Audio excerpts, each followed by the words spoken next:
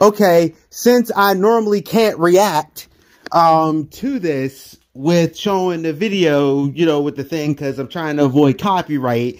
Yeah, that blue beetle, that looks like fire.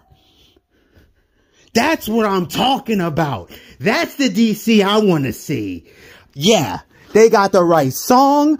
I saw Susan Sarandon, which I was very interested to see who one of the villains was going to be. And it looks like they got Ted Kord Blue Beetle vehicle up in here. Oh, please have Ted Kord show up. Oh, I will lose my mind. It looks cool. It looks like the family. They're going to make it very much about family, because a lot of times Jaime's family is like, I don't know about this. But no, that looked pretty awesome. I like the way the suit looked. The fact that they're playing up that it listens and sometimes it doesn't.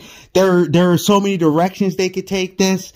And I'm just saying, if you haven't seen the trailer, you need to sit down and watch the trailer. Yeah, this is looking kind of good. Hopefully with this is the direction that they go with the new DC, universe. Like I said, I would love to do a reaction thing, but, I kind of use my television and my phone, and I don't feel like sitting there trying to figure out how to not play the music or copyright images and all that, because it happened with my Power Rangers, and I just don't want to keep having that happen so YouTube doesn't try to destroy me. But yeah, just, you know, so look at some of the images as I'm talking over. Yeah, this looks exciting. It looks like a superhero thing, but it also kind of reminds me of Kamen Rider, as it should. There's a few things with Blue Beetle. It's a unique character. And, yeah, I caught myself, actually screaming at the screen. So let's go.